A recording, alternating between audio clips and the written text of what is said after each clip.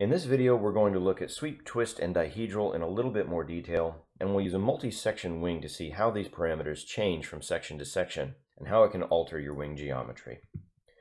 So for section 1, which is highlighted here in green, we've got a 0-degree sweep about the quarter chord, and we have the same set for section 2.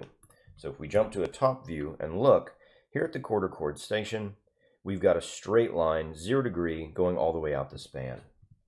Now, in section 1, if we start to change either that location or the angle, then we can change how this first section is modified, but the outboard section is relatively unaffected by this.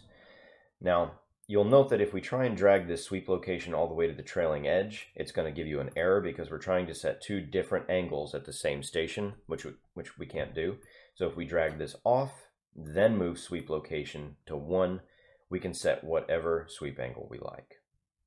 So let's just say we want to set this at -15, okay? So we have a -15-degree angle here at the trailing edge, and at section 2, we still have 0 degrees at the quarter chord. Now we can either link these parameters or set them manually. Let's again move this off, set this to 1, and set this to -15. Now we have a straight 15-degree angle along the entire span again, just by changing the sweep location in that angle.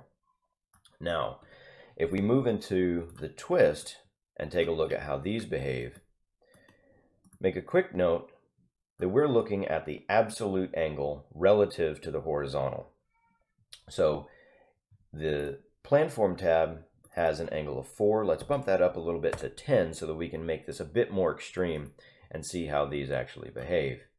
Under the section tab, we have 0 degrees relative to the free stream, or rather relative to the X angle, and we can change this by increasing the twist or pitching the trailing edge down and the nose up, or by making it negative and putting it nose down. Now again, the twist location here is in the chordwise direction. We're defining this to rotate about the quarter chord. You can again set this to the leading edge or trailing edge, whichever is your preference.